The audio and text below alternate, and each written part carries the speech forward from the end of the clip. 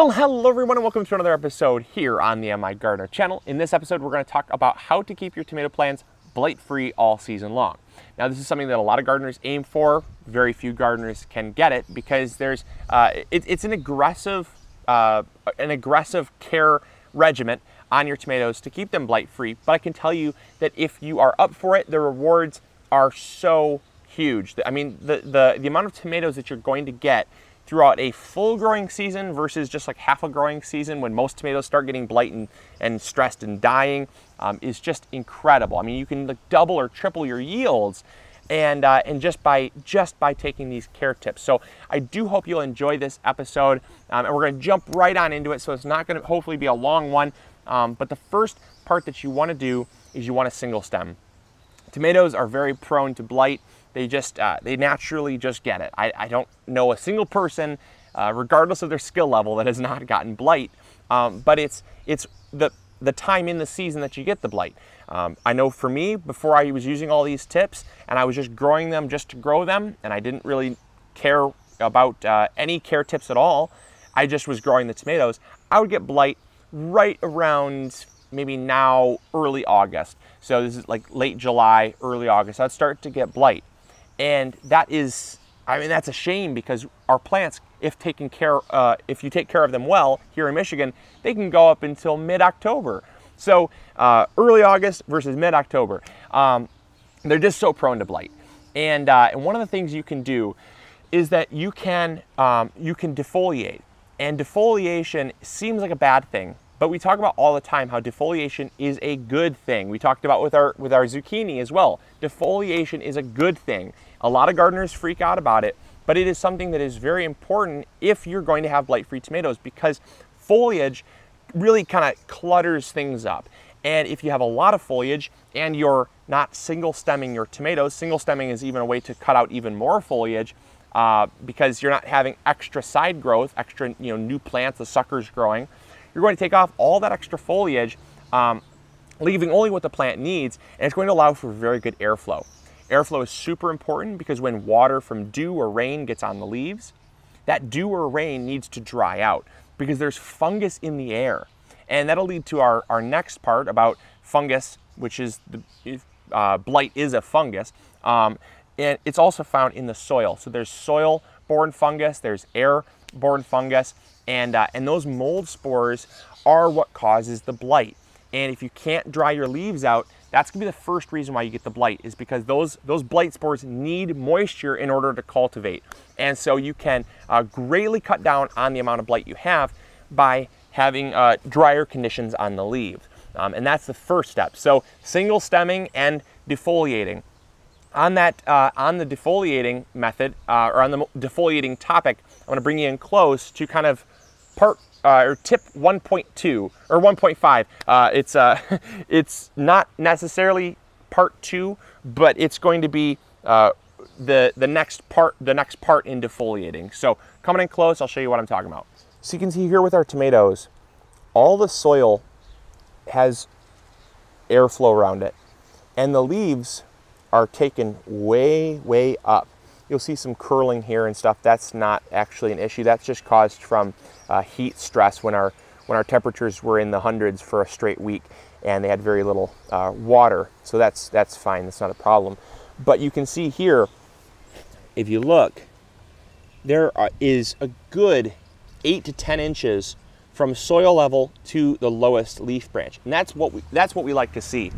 We'll take our branches and we will prune them up. You can see all these little scabs here. There's scab there, scab there, scab there, scab there, scab there. We take all those leaves off because what we want to do is we want to keep the leaves way off soil level. And the industry standard is typically you want to go two leaf nodes above the fruit.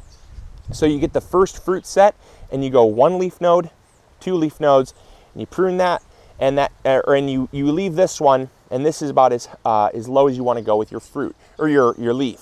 So that will keep the leaves well off of the soil so that any splashing that occurs won't get any fungus spores from the soil on the leaves, and also will allow good airflow underneath, which is super important as well. So as you can see, absolutely no blight. Even though they're curled, no blight.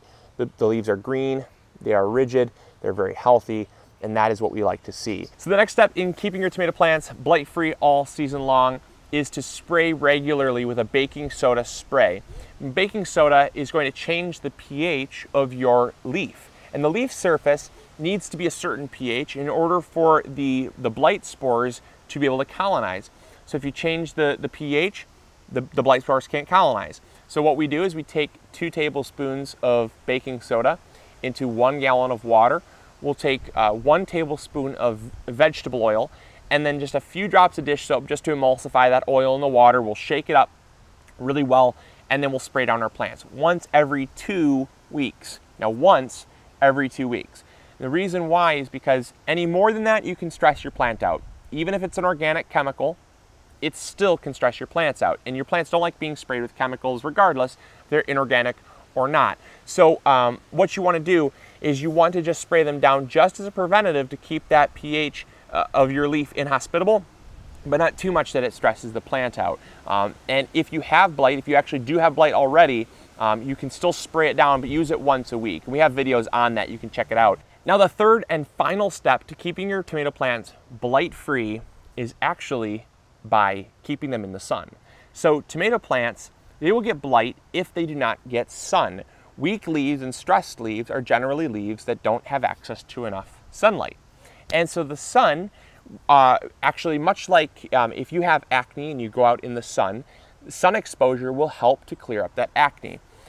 But not saying that acne and blight are the same. What I'm saying is the solar radiation from the sun will help to radiate the leaves just enough to take care of the blight spores. And oftentimes where you see blight is on leaves that are tucked in shade. So what we will do is we will go around, and how we space out our plants and how we prune our plants also will dictate kind of the health of the plant. Because what we don't want to do is we don't want to have any leaves that are in deep dark shade. So I'll show you what I'm talking about now. So going all up along the stake here, you'll notice that the leaves go out in one direction and out in the other.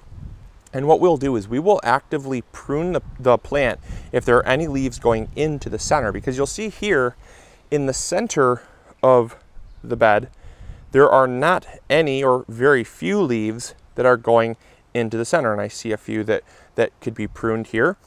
You'll see down here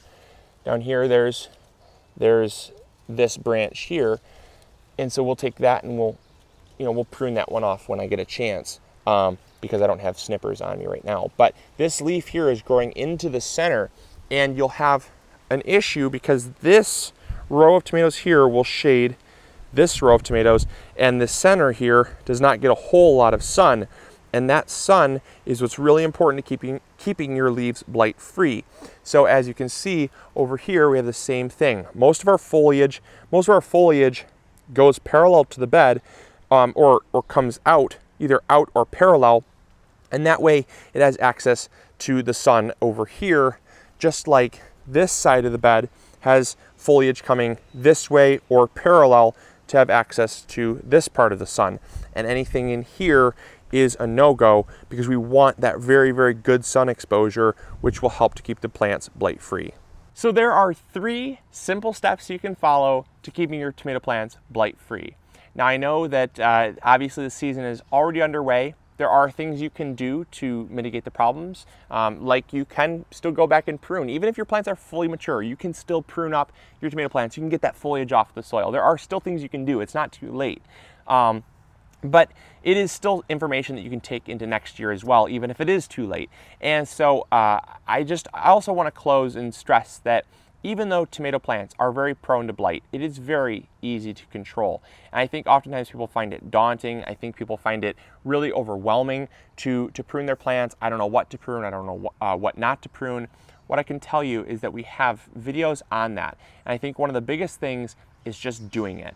If you don't do it, not doing it is going to have guaranteed chance of failure, because the fact of the matter is that not taking care of your tomato plants is just like rolling the dice as to when your tomato plants are going to get blight. You might have a really good season, and it might be very dry, and it might be very sunny, it might be very warm, and your tomato plants don't get blight until, you know, later in the season. Or it could be like how it is here, and our neighbors, their tomato plants are already plagued with blight, whereas ours are beautiful, they're strong, they're growing because we've taken those steps.